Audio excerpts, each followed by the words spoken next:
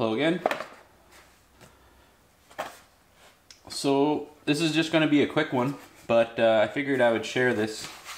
So I have these Canadian markets, seafoam green, I guess you'd call it, Dio plastics, and they're really sun faded. Like this side here is what they looked like, and then the same on the foot pad here, like they were all white like that, like there was no green in this section whatsoever.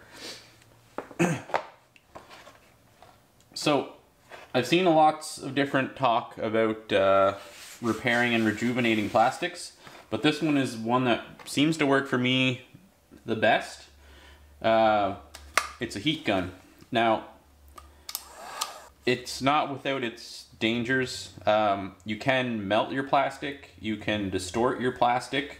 So like if you heat it up this section here and it droops, then you can't go back from that. So patience is key with this. You basically just want to warm it up enough that you see the surface kind of gloss and keep the gun moving. Never stop in one spot. And then once you heat up a section, don't go back over it immediately. Let the surface cool, continue working your way around the part, and then when you're done, you can go back over and go over it again a few more times. You'll end up with kind of splotchy spots. You'll see kind of like some spots turn a little bit shinier than others. And again, you can just go over that again after the fact and can keep going until it gets more consistent. But it works really well for me. Like I did this line here kind of as a definitive line to see the difference between the two. So this is not heat gun and heat gun. Obviously this is a lot more vibrant. Basically what you're doing is this is oxidized plastic or sun-weathered plastic. So the UV has broken down the plastic. And when you heat that up with the heat gun, it melts it and the top surface and just makes it kind of back into, because this is opaque, so it kind of like dulls the color. So when you melt that back in and make it clear again, the color kind of gets vibrant and pops back out. You do want to clean your plastics extremely well before you do this. Like I mean like scrub them with a stiff bristle brush, not like a metal brush. I use like a nylon brush and just scrub. You can scrub a lot of the oxide off, especially if there's like loose flaky stuff. Any dirt that is on the plastic, when you use this method, you will embed it into the plastic. So make sure that you've cleaned it really, really well before you use this method. Otherwise, you're just going to embed a bunch of dirt and crud into your plastic.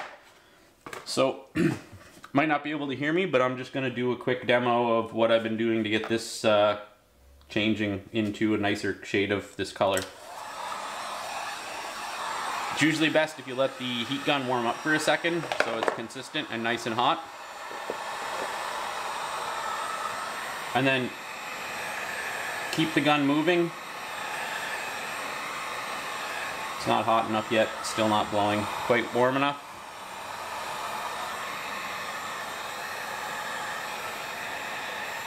There we go.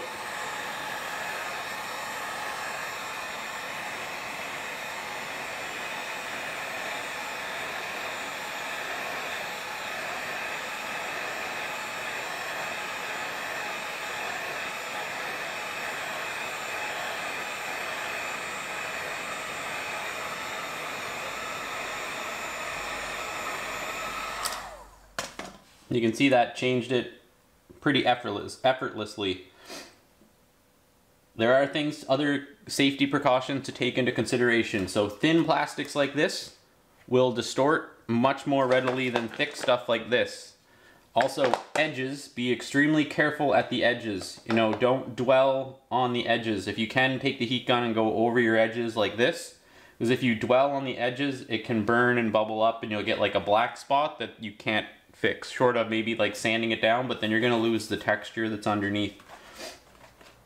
The other thing is when it's still hot, don't touch it or you'll end up with a fingerprint in it, or if you have dirt or grit from like the hands or your workbench or your floor and you rub it in while the plastic is still glazed and hot, you're going to end up with contaminant in your plastic.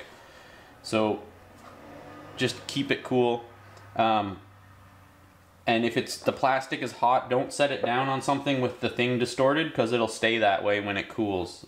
You shouldn't be getting it that hot in the first place, but it's something to take into consideration. If you like heated up this whole side of this piece of plastic and then set it down in a weird angle so it was bent, well, when it cools, it's probably going to want to stay like that.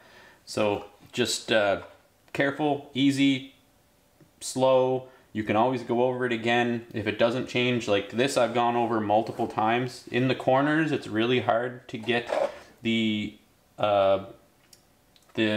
oxidized plastic out, so you got to go over it a bunch. So I mean, like, go over it, wait, start again, go over it, wait, continue and continue. It's not like just like an instant do it once and it's good. You'll end up with this really streaky looking inconsistent kind of finish to it if you do that, because the plastic kind of distorts and gets all bubbly. You're putting too much heat into the plastic at once.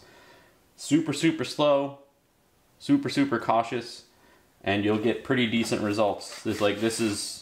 I'm very happy with that. It's a little streaky down here, but I'll go over it again here in a few minutes once I get the whole thing done, and it'll look almost like new, other than these dark scuffs that I couldn't get out. But like I said, just a real quick one for the evening. That's it for now. Take care.